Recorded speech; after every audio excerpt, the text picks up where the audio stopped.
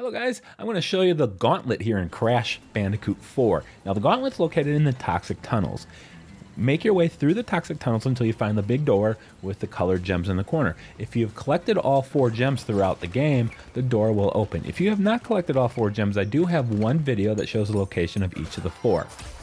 So let's go ahead and crack this thing open, and now let's go ahead and do it. It can be quite challenging. This first area is very simple. Of course, I'm going to show you all the boxes. So here's the first set and the second set. Now this is going to be quite challenging. There's going to be a lot of trial and error, a lot of muscle memory is going to have to be developed in order to get through this. Just stick with it. You can do it. If I can do it, anyone can do it. So we're going to get on the green gem. We're going to go into really the first area.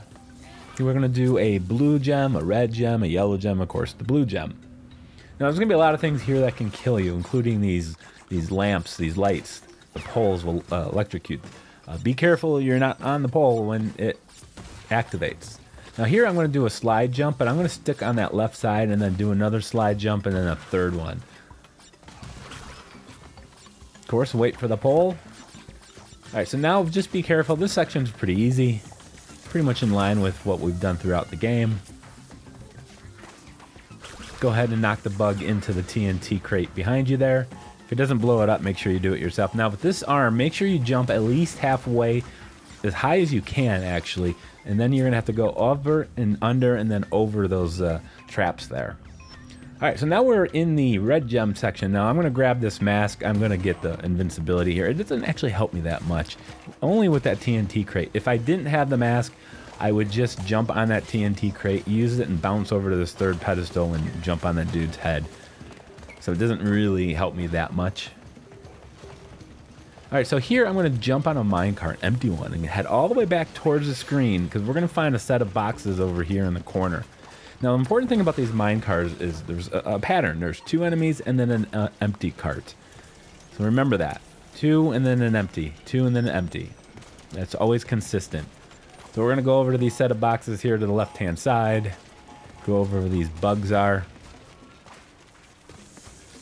And then jump up and get these other ones. And now we're going to have to do some wall running, a set of wall runs.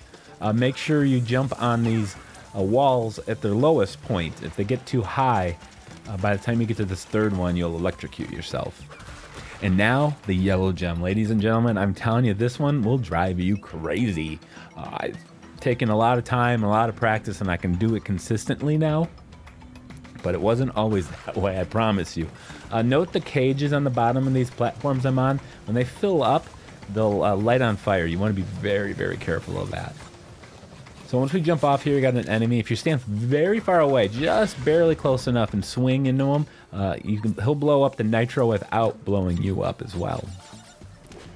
Now these are the only 2 pedestals that won't catch on fire, so use that to your advantage. Now this one's a little tricky. I'm just going to jump over to this crate and then do a slide jump back and try to catch it right when the electricity turns off. That's tough, guys. That's tough. There's actually a couple other ways you can do it. You can bounce on that red crate and then bounce back to the platform to the left. If you're having trouble, give that a shot. Now this is unfair. This is completely unfair. I'm going to do a very short, quick jump. Very short. I don't want to jump too high. When the box is at the highest point or almost to the highest point, it's a good time to do it. I jumped too high that time. I think that was the first time I got hit. Alright, so now we're going to travel over to the blue gem area. The blue gem has one very nasty surprise waiting for you. Don't sweat it, guys. Believe it or not, all you're going to do is very little, actually. You're just going to stand for the most part. So we're going to jump on a cart and it's just going to take you. It's going to drop you off right in front of a white gem. However, if you're not paying attention, you'll fall down before you get to it. It's very sad if that happens to you. Also be careful of these beams above you. You don't want to hit your head on it. So when you get to the end, I actually do a slide and then a slide jump over to the gem itself. And there you go, guys. That is the Gauntlet. Remember, you need all 4 colored gems. Check my channel. I do have a video showing all those locations. And if you're having trouble, just stick with it, guys. I promise you, you'll eventually get it.